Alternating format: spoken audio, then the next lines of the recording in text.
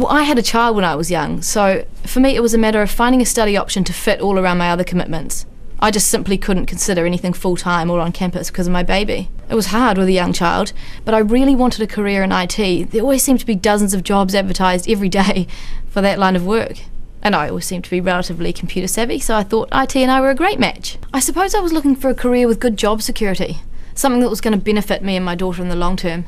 So it came down to what would be the best course of study for me to do, and I plumped for a Bachelor of Applied Science, majoring in Information Systems and Technology, offered by the Open Polytechnic of New Zealand. Because you study by distance, I could choose where and when I wanted to study, and I could fit it around my daughter, which was just what I needed. I usually studied when she was in bed. My tutor was only ever an email or a phone call away, and was so helpful if I ever got stuck, so I never felt like I was alone. Because I was studying part-time, it was steady as she goes for 6 years there. Lots of hard work, but rewarding work. I certainly achieved what I set out to do, and now all that hard work's paying off, and then some. At the moment I'm working as a programmer, and I'm really enjoying it. There just seems to be a real shortage of people trained to do this kind of job.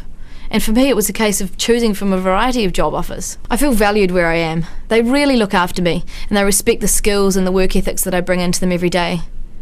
I suppose for me it was a case of wanting something badly enough, achieving it, and now I'm reaping the rewards for all the hard work I've put into this. That said, every day's a challenge, but every day's exciting as a result.